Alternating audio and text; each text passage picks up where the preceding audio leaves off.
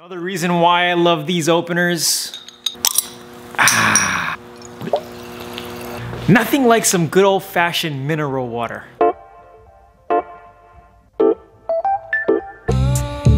What's up? Tony here from LearnAutoBodyAndPaint.com, talking about spray guns. So today we're going to talk about the low volume, low pressure spray gun and why it actually might be a perfect fit for you.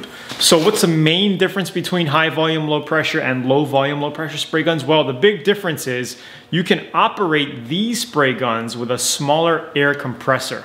All right, you could even use a pancake air compressor to operate one of these because it requires less air volume for your basic atomization and paint transfer. All right, so let's go over some of the bullets here. The pros are smaller air compressor, okay, so you can be using a 30-gallon air compressor, no problem, and use one of these. It might be a little difficult doing a whole car, but it's gonna be a lot easier than using a high volume, low pressure spray gun because you're using so much more volume. This, you're gonna be using a lot less volume, and it's perfect for DIY use and even professional. All right, it's great for DIY. It's great for clear coats. And when you start spraying with different kinds of spray guns, you're gonna notice, well, I notice on the Atom guns especially, they have a concentrated fan pattern. So you're gonna get less overspray around the outsides. You're gonna get more of a concentrated spray for clear coat. And a lot of people like using low volume, low pressure for spraying clear coats. All right, and I do too. Now, here's the little myth, okay? The myth is you have to use high volume, low pressure for base coat, low volume, low pressure for clear coat. Well, that's absolutely not true. You can use either or for both types of paints, okay? So if you wanna get technical, some technical people like to use this version, the low volume, low pressure as their clear coat gun, and then the high volume, low pressure as a base coat gun because it just sprays base coats much better. Transfer rate gets it on really, you get really fast coverage with the high volume, low pressure spray gun. As you can see some of the videos on my channel and at the website there, I have tons more videos on this. So if you want to check that out, click over here to learn more.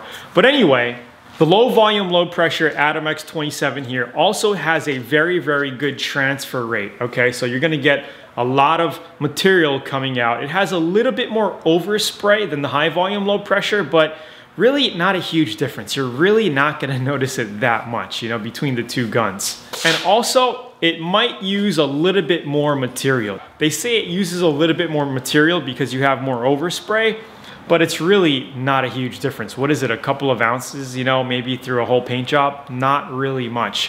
And the other question is, Tony, what tip size do I use? I'm gonna be painting, I'm gonna be using some enamel paints or clear coat paints.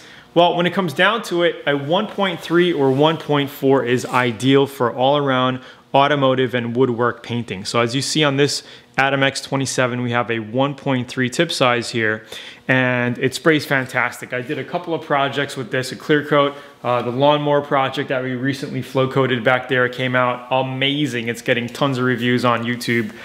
We used this for the clear coat. So if you're looking for a really good clear coat gun, you want a clear coat only gun, I would highly recommend getting the low volume, low pressure version, the Atom X20, 21, or 27. This is the highest end model that they make right now. It's a very, very nice. The other pro about low volume, low pressure spray guns is that they're really good spraying enamel or single stage paint. So if you're gonna be banging out a single stage paint job, acrylic enamel or a synthetic enamel, one of these guns, this thing is really gonna cover really quickly with your thicker paints. So if you're spraying primer, heavy 2K primers, I would really highly recommend to get a 1.8 to a 2.0 tip size, all right, when getting this. And the cool thing about Atom is they made their tip kits and conversions very, very affordable and inexpensive. Around 70 bucks or less, you can get a complete tip kit conversion on these to turn this into a 2K primer filler spray gun. So super, super cool. Again, you know, going back to the very beginning,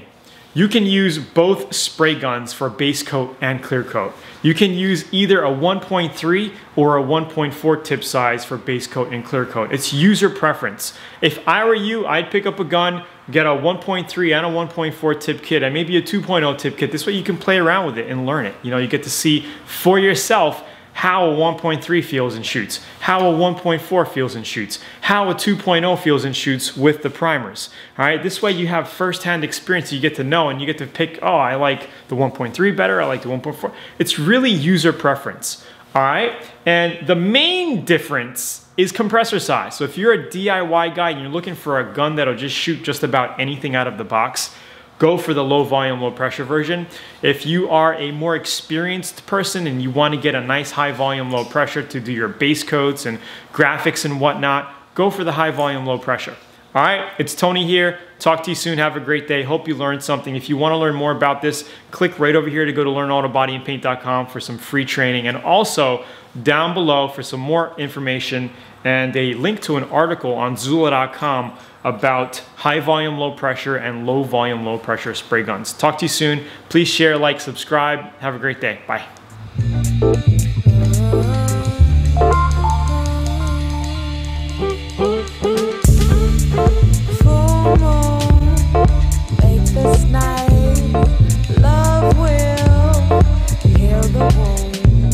The glowing light will set things right.